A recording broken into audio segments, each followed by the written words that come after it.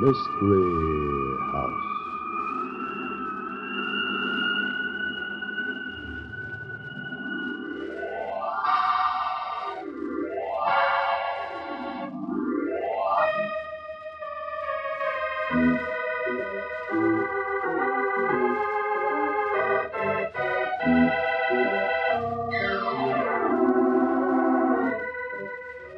Mystery House, that strange publishing firm owned by Dan and Barbara Glenn, where each new novel is acted out by the Mystery House staff before it is accepted for publication. Mystery House.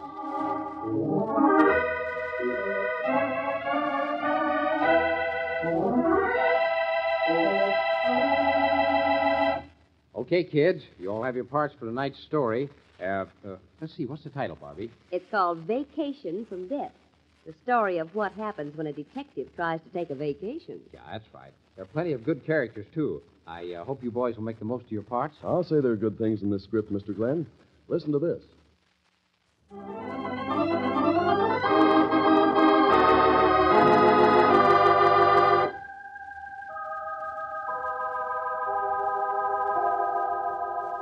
Okay, places, everybody. Set the scene, will you, Tom? Vacation from Death. Tonight's story opens in a boathouse. Skip Allen, the proprietor, is greeting Jeff Canfield, a customer he's apparently glad to see. Ah, you're late, Mr. Canfield. Mr. McCrae's been getting impatient. Yeah, well, let him get impatient, Skip. John McCrae's going to have to slow down plenty if he's going to keep with me. It sounds like sense to me, Mr. Canfield. Most of you city folks do everything too fast. That's why you all die so young. Why, I figured I was just a stripling when I was your age. Yeah. Well, Skip, nobody will ever convict you of speeding, will they? Where's the boat? right off there. There you go. McCrae's got the sweetest little houseboat on the river. You and him are in for the finest vacation you ever had. Nothing on the river to bother you. Not even a policeman. Good. Well, I'll see you, Skip. Yeah. Better not keep McCrae waiting. Yeah, so long, Mr. Canfield. Yeah. Hello? Yeah? Who? Jeff Canfield? Yeah, just a minute. I can still catch him, I think. Hey, Mr. Canfield, telephone. Tell him I've left, Skip. Well, it sounds like it's important. You better answer. All right. Hey, Skip, you haven't got a telephone hooked up on that houseboat, have you? No, I'm afraid that's a little out of my line. Yeah, give me the darn phone. Yeah? Yeah, it's Canfield. What? Now, look, I gave you my answer on that before I left town. Yeah, I'm on a vacation. That's right. No more murders. Well, there are plenty of other good detectives around. Try one of them. Flamand, for instance. Oh, I'm sorry. It's still no. I'm on a vacation.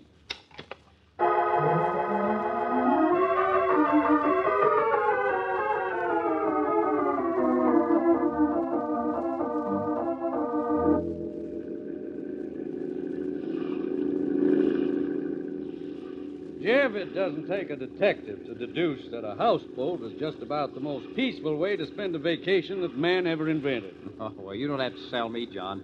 I'm happy. Just let me sit here on the deck and drink in the silence. We've just about started, but, peace. It's wonderful.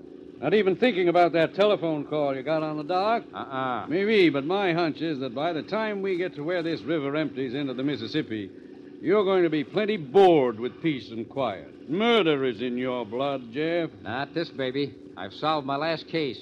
I've had all the death I can stomach. I hope you mean that. Huh? Wait a minute. You say that a little too vehemently. What have you got up your sleeve? Well, if you must know, the real reason I invited you on this trip was to persuade you to take charge of the protection of my plants. $1 million industry needs the smartest protective system available. The kind of a system you could set up. John, I might have known you had an angle when you pitched up this vacation idea. Jeff, when a man gets to my time in life, he begins to think about an heir. Well, don't blame me because you're not married, John. What's that got to do with... The whole business ties together, Jeff. Whole business? Yes. You and I on a vacation together. My offer to make you chief of my protective system and my desire for an heir. Well, I don't get it. That's what I like about you. It wouldn't occur to you. What wouldn't occur to me? The fact that I want you to inherit the control of my business. What? Exactly. I'm an egocentric old man, Jeff. I want my plants to go on. after I'm dead, just as they have. But that's going to take a smart man. Well, the woods are full of smart young men. Not smart enough? You want me to come into your business now and then be ready to take over when you cash in your chips, huh? Exactly. Why not?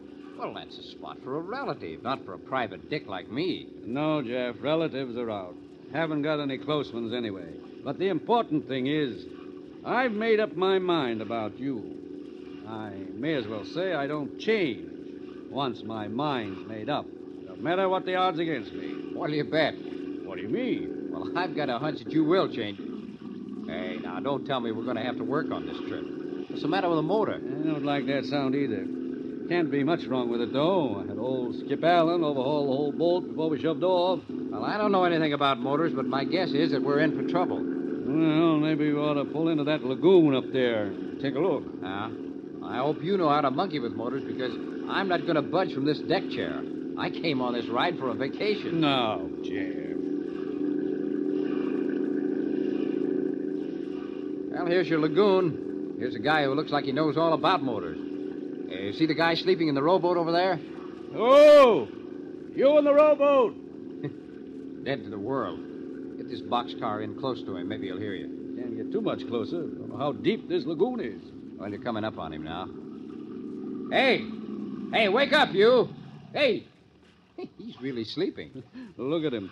Look at that sunburn. He's been out here for more than a little while. Hey!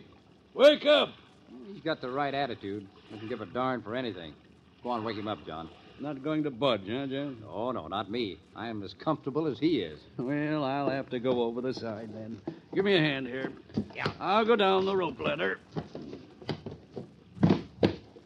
Well, pretty frisky for an old man, John. Hey, Jeff! Huh? What's the matter? Can't you wake him? Jeff, this man isn't asleep. He's dead.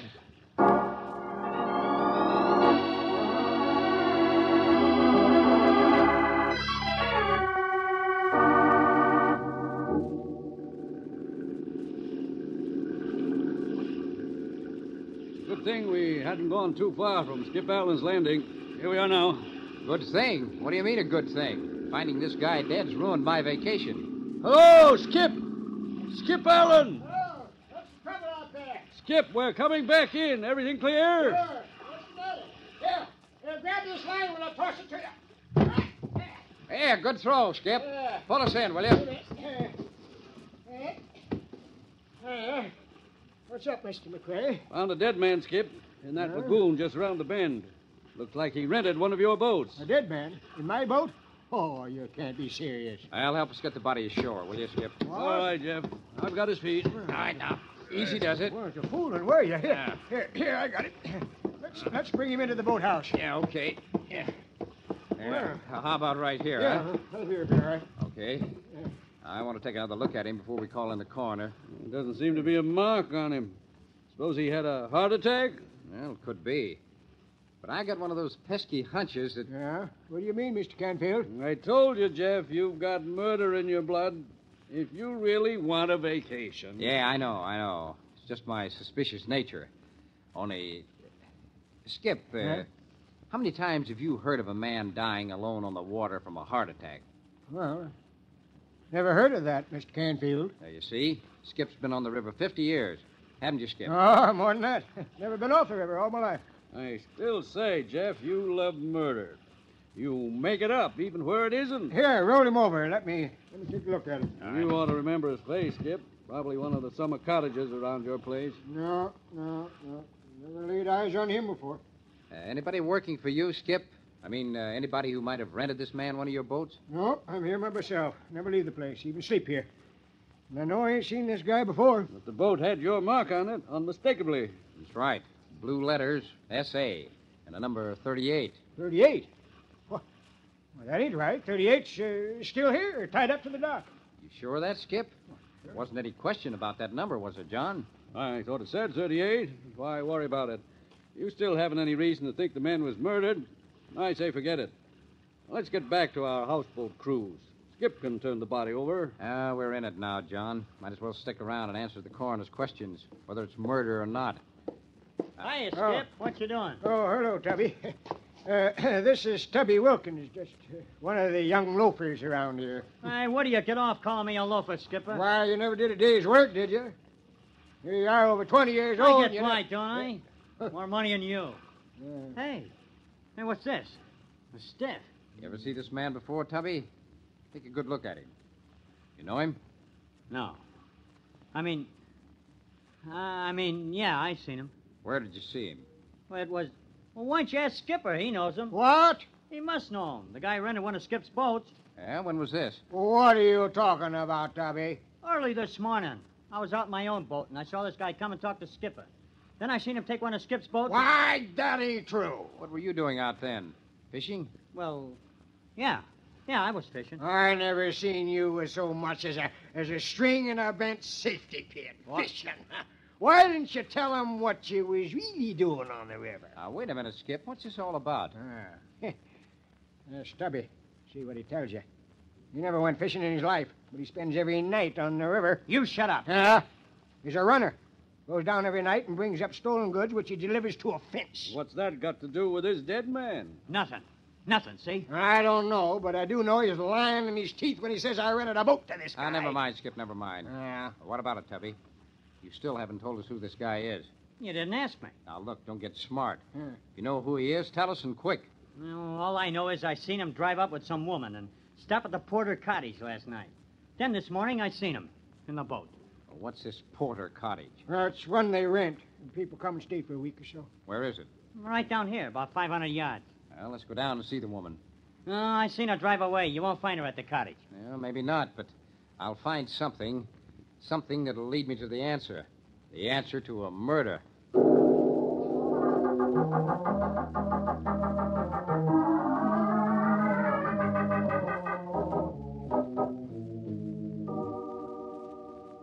This the Porter place, Skip? Yeah, this is it. Looks as if nobody was here, all right. I'll take a look anyway. Yeah. While I'm doing that, you'd better run over and find out what you can from Mrs. Porter. She ought to know the name of anybody who rents her cottage. Oh, no, I don't know about that. Mostly these folks that want an overnight place, they just drive in and pay cash in advance. They don't have to keep no records that way. Mm-hmm. Well, see what you can find out anyway. I'll be here when you get back. Okay, Mr. Canfield.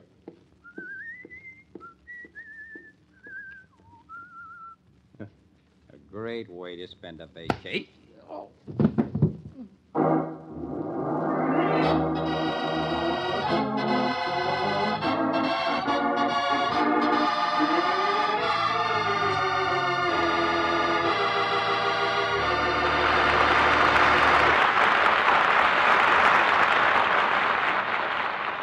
Yeah, some vacation.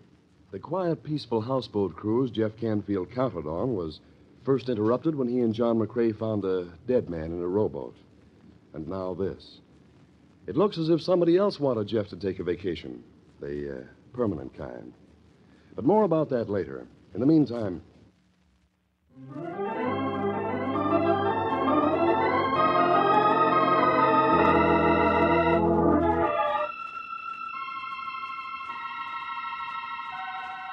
And now, Act Two of Vacation from Death. Detective Jeff Canfield, declaring it was all through with murder, started off on a vacation cruise with his millionaire friend John McCrae, only to find a man lying dead in a rowboat. Trying to identify the dead man, Jeff has been knocked out. As he comes to, he finds Skip Allen shaking him. Here, Mr. Canfield. Okay. Oh, who slugged me? Hey. It's me, Mr. Canfield. Huh? Oh, hello, Skip. Yeah. Oh, my head. Oh, that was some buster I got laid out. Oh, well, yeah, are you all right? Yeah, I'll live, I guess, but Who hit you? that's what I'm going to find out. Here, let me help you up. Wait a minute. Who's that? It's, Well, what are you doing here? Who are you, anyway? Just a minute. Who are you? My name's Norton, and I'll thank you to get out of my cottage. Oh, she must be... Is it true that you and your husband rented this place last night from Mrs. Porter? Well, I don't see that that's any of your business. Now, will you leave, or will I have Just to... a minute. I don't know any excuse for breaking into a private cottage. When you've answered that telephone, perhaps I can explain. Hello? Oh, hello. No, just some unexpected callers. I don't know who they are. I'll get rid of them, all right. Sure. What? Tonight? Oh, but I thought... Oh, all right. Yes. Yes, you know I do. Later. Goodbye. Mrs. Norton, Now, what is it you want? do you know where your husband is now? Why, fishing. Went out early this morning. My name's Canfield, Mrs. Norton. I'm a detective. There's a possibility that the man we found... The man you found. Yeah. I want you to come with me, Mrs. Norton. The man we think is your husband is... You mean he's dead? Jerry's dead? No. No, it can't be Jerry. In my boathouse, ma'am. Will you come with me, Mrs. Norton? Oh. Catch her.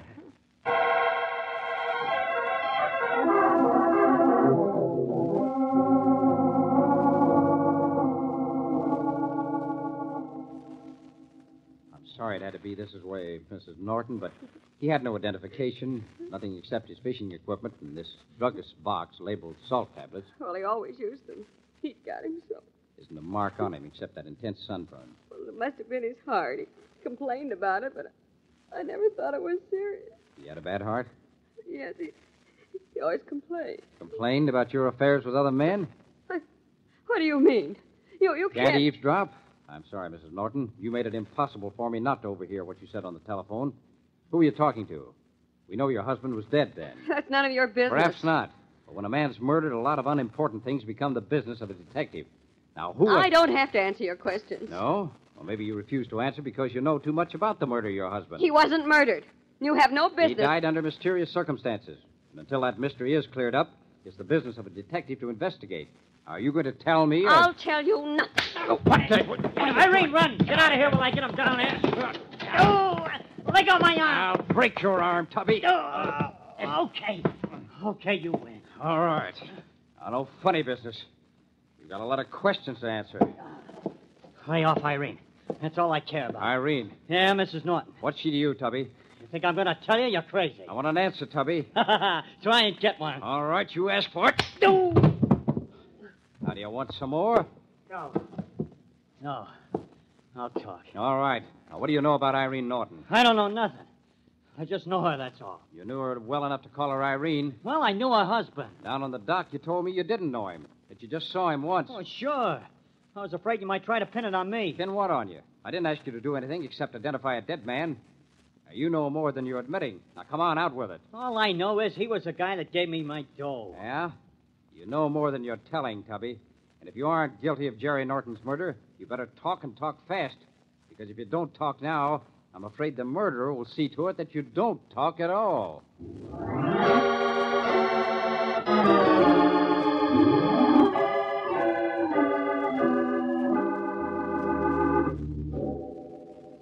The houseboat's okay again, Jeff. Whatever was wrong with the motor's been taken care of by Skip, and we're all set to push off again. Not me, John. Huh? What do you mean? No, I've got a little unfinished business to attend to yet. You don't still have that crazy idea that Norton was murdered, do you? I do, and it's not crazy. But you yourself admitted that there wasn't a mark on his body, no evidence, no nothing. All right, call it a hunch. But I've got $1,000 that says I can prove it was murder. And that's a lot of money to put on a hunch, but if you're crazy enough to do it, I'll take you up on it, providing you don't take too long to prove it. I'm still taking that vacation trip, remember? And I'll take it with you in 1 hour. What? Yeah. I'll call everybody together in 1 hour. Skip Allen, Tubby, and Irene Norton. And I'll have my murderer then with proof. I still say you're crazy. I'll be waiting on my houseboat for you and your $1,000. It'll give me something to spend on my vacation.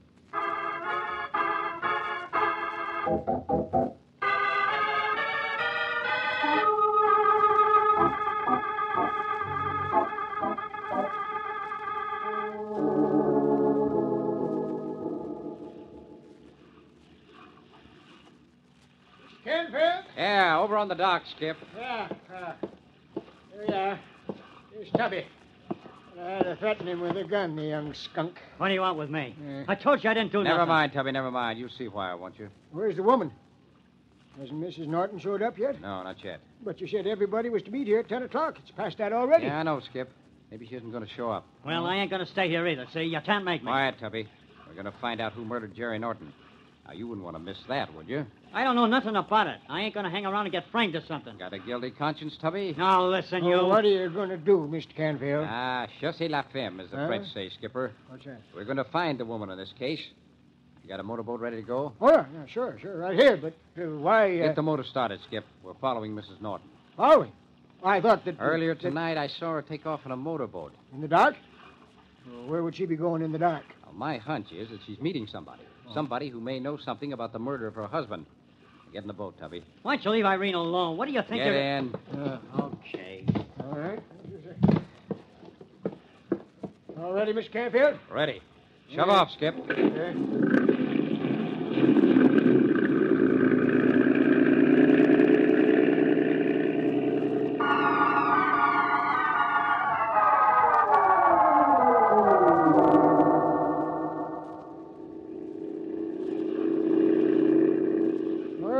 Seen hiding her hair of her boat yet, Mr. Canfield. Yeah, and the moonlight's bright enough so you could pick out a piece of driftwood on the river. Just keep on down the river, Skip.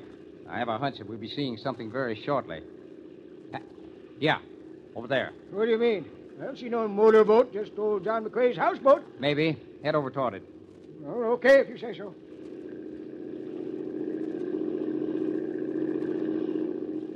You better shut off the motor, Skip. Yeah? Getting close enough so they can hear it. Yeah, but what do you... Cut it.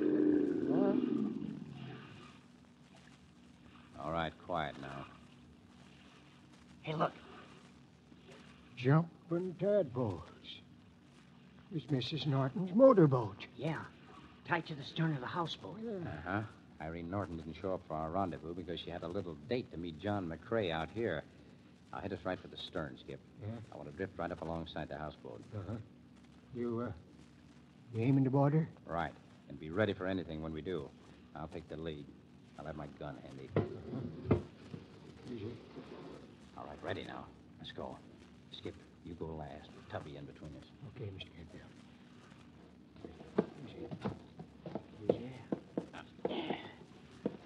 Okay, Skip? Yeah, that does it. What now? Do we just walk in and say, surprise? Shut up, Tubby. Shut up. You'll find out soon enough. They should be in the cabin right near the stern here. Should never have come out here. I told you to stay put until... Until I get picked up by that Dick. Ha! I wasn't born yesterday, John. I know you were baiting it. I'm going to rush him. Now, lay low. There may be some shooting. Now. All right. Don't try reaching for that gun again, John. Next time I won't aim for your arm. You'll pay for this. Oh, no. I think the state will be glad to give you first aid for your wounds. The state. Yeah, Skip. My friend, John McCrae, is Norton's murderer. But that's ridiculous. I had Okay, nothing but... try to run out on me, will you? Sure, he's the murderer. He murdered my husband. I had nothing to do with it. Thank you, Mrs. Norton, but I knew that all along. But you tried to hang it on me and her. No, Tubby, you're wrong. I knew you had something to do with it, but I knew you were too dumb to figure it out for yourself. What? Yeah. You gave Jerry Norton the boat he had, didn't you? Well, sure. Mr. McCrae said Norton was a friend of his. He gave me $50. Uh-huh. And you also gave Norton the salt tablets? McCrae said they were from Irene. Said Norton always used them. Well, apparently he did use salt tablets. However, these tablets were poison. Poison? That's right. When I picked up the box Norton had in his pocket, my finger touched the powder which had shaken off the tablets. And my sense of taste did the rest. All I had to do was discover who'd bought salt tablets, and I was reasonably sure who'd poisoned your husband. It turns out that my good friend, John McCrae... This is asinine. You can't You prove... gave yourself away when you started shooting, John. Well, what about the woman? Well, Skip, McCrae's been having an affair with Irene Norton for quite a while. When Jerry Norton began to get in the way, McCrae figured that he could eliminate Jerry and have Irene to himself. And he would have succeeded, too. Yeah, but it was McCrae that found Norton. Sure. He figured if I was with him when we found Norton apparently dead from sunstroke, there wouldn't be any investigation. He knew that Norton complained about his heart, so he knew he wouldn't arouse Irene's suspicions. Wow. But he made one mistake. Yeah? What? Sounds pretty foolproof to me. He thought a detective could take a vacation. He should have known you can't take a vacation from death.